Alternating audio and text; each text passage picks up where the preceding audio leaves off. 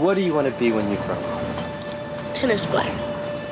I would like to be a tennis player.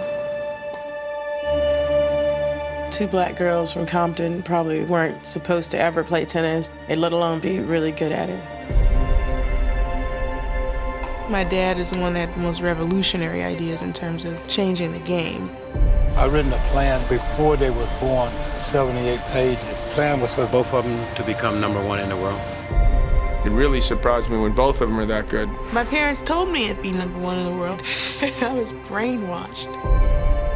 When she won her first pro tournament, the media just went through the roof.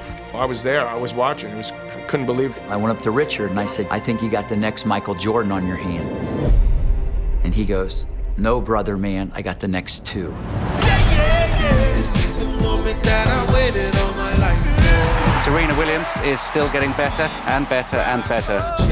Sisters just 15 months apart. What would be the odds they could not only choose the same profession, but dominate it? Their style is very independent and quite rebellious, and that's part of who they are and why people pay attention.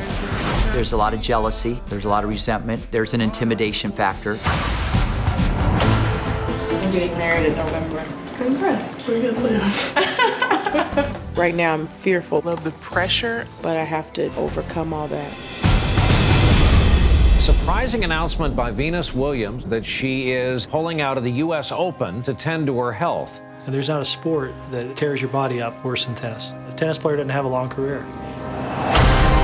The tragedy for every athlete is age and inevitability of not being able to pursue your dream because your body won't follow you. I wanted to go out and know for sure that I couldn't play. Everybody has been talking about the return of the Williams sisters.